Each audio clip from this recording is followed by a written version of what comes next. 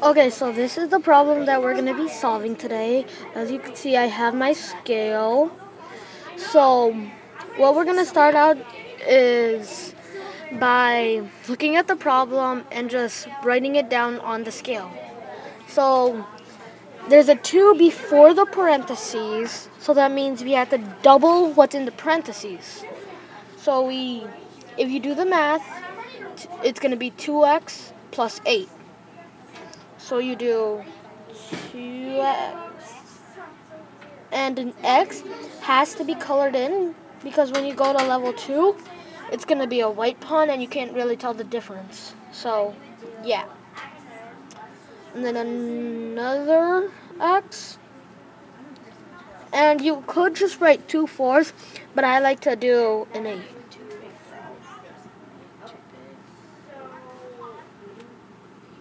So that's one side of the scale. Now on the other side of the scale, it says x plus 16. So you have to do x.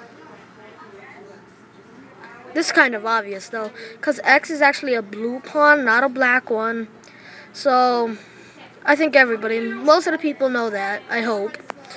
And then 16, I'm just going to write a 10 and a 6 because that's what you would write. And if you had your piece, that's what you would do if you had your pieces. So 10 and a 6. Sorry, my handwriting not the best. So what you do is you take away a blue pawn from each side. That's pretty, cause you want to try to get the right side. My right. What is it called? You want to get the cube alone. So now we have, in one side, we have a blue pawn and an 8.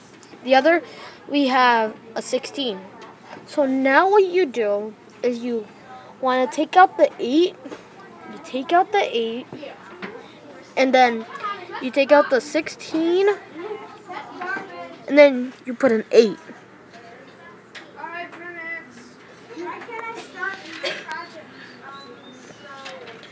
So now we have one pawn.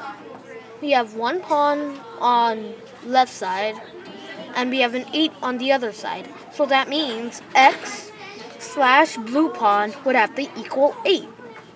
So now you have to write that down wherever you want. Let's see, right here, x equals 8. And now what you want to do for the check is reset it. So you just do it all over again. You don't have to do the whole entire thing. You just do the setup, and then you see if you're right or not because of the check. The check is very important, trust me. The teacher would want you to do it, so just do it. So, 2x, 8. So I see.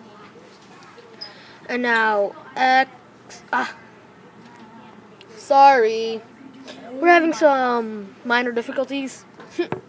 So now you do x and a 16. So now you do 8. 8 plus 16 is obviously 24. And then you could do 24, and then you could just do 8 times 3. And that's also 24. And so that means check. Okay. 24 equals 24. And that's how you solve the problem. Okay? And I'm done.